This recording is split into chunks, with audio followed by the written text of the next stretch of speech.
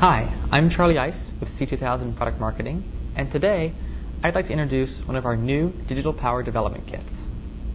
The DC-DC Resonant Developers Kit is an exciting new digital power kit based on the C2000 control card concept.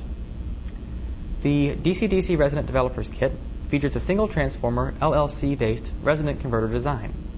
Resonant converters are a new and exciting power supply topology that promises to deliver increased efficiency, reduced DMI, and reduced component count over previous power supply topologies.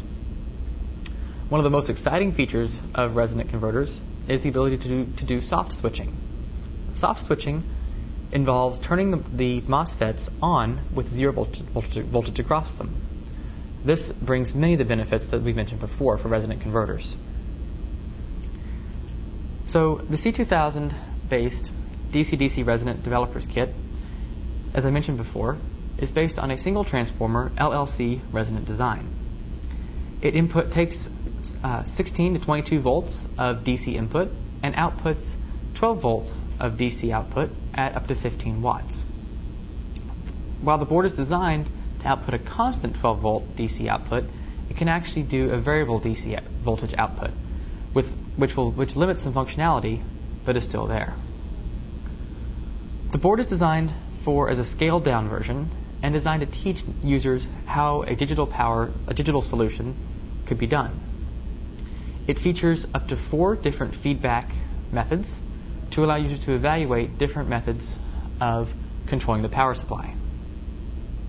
It also features a lossless inrush current sensing circuit.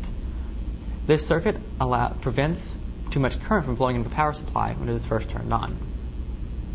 It also includes an active load, which is basically a switched MOSFET, which is controlled by the C2000 microcontroller. This allows users to tune their transient response to better fit their needs and the needs of their application. Finally, the board features onboard USB JTAG emulation, which is a very useful feature, allowing users to use the board right out of the box without any additional hardware. So all this hardware is great, but what about the software? Well, we include a detailed lab document that steps through the operation of the board, how the resonant transformer is working, and also provide documentation for the software to explain how the digital power supply is being controlled and how the software is actually functioning. As with all C2000 hardware, with all C2000 development kits, the hardware and software is both open source and available on our website.